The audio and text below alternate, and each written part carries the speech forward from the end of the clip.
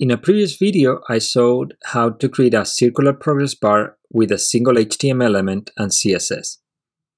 Then I got a message asking how would it be if I wanted to do it with a semicircle instead of a circle. That is a common thing also for progress bars, and the answer is it's fairly straightforward. You don't need to change the HTML, and we can achieve that just by changing the CSS. Let's see how. Starting from the code of the previous progress bar, we're going to make some changes. First, the circle, we need to make it a semicircle. So instead of having an aspect ratio of 1, it's going to be of 2 to 1 because we want it to be double wide than height. Then the border radius, instead of being 50%, is going to be 50% for the width, but we want it to be 100% for this corner, 100% for this corner, and then 0 and 0. So let's do it by adding 100%, 100%, 0, and 0. Now we have, you can see our semicircle here, which is good, but still you see the gradient is starting from the middle. So let's change it so it starts from 50%, 100% from the bottom of the semicircle. We still have a problem, is starting pointing to the top. So what we want to do is saying from 0.75 turn. That is because this would be 0 turns, 0.25, 0.5, 0.75. And before we could use the percentage because we were using the whole thing, but because now it's a semicircle, we only use half. So this bar percentage needs to be divided by 2. Now, we need to change the mask. The mask right now is an ellipse and is not exactly what we want. We need to move it to the bottom again, like the other one. We do that by saying at 50%, 100%. And we don't need to do it in the WebKit mask too, so 50%, 100%. And that is about it.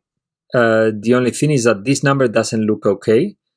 What we can do is, instead of placing items center, we can say align items center, so they are aligned, and then, sorry, let's put a flex instead of grid, and then we're going to say justify content center.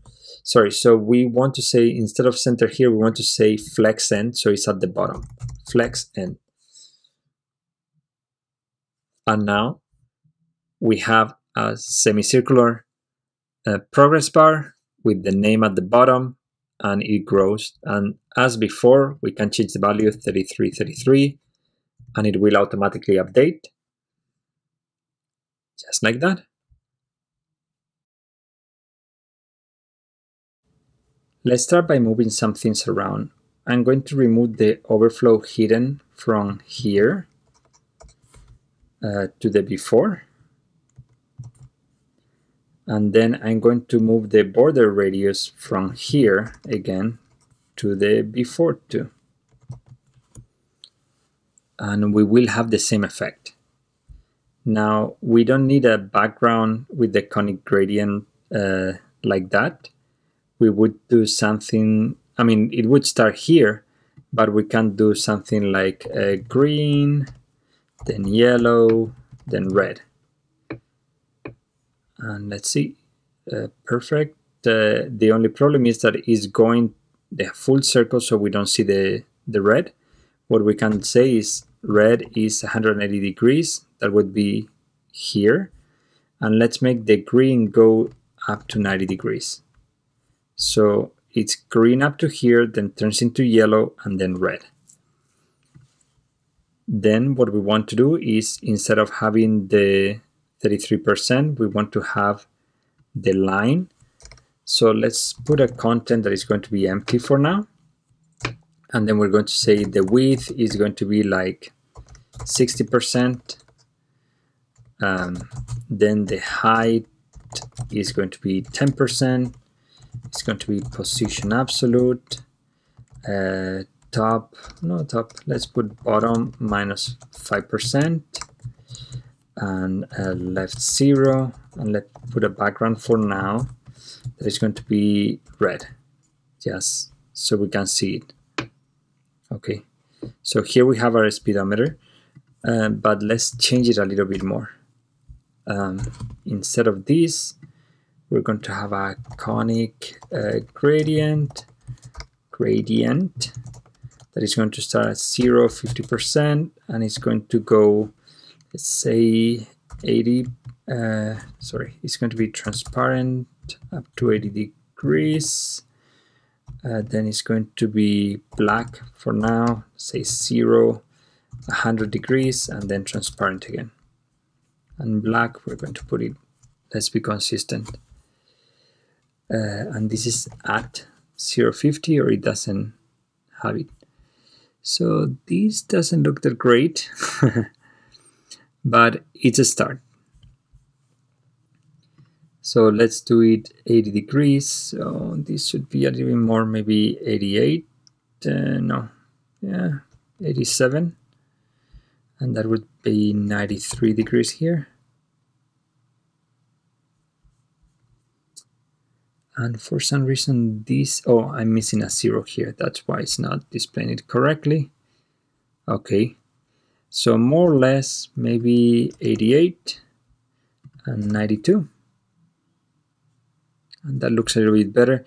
I don't like that it looks a little bit pixelized. Let's start by making a little bit thicker, minus 20% here, so the end, it's thicker. And now from 88, it looks pixelated because we are doing a stop here that is with 0.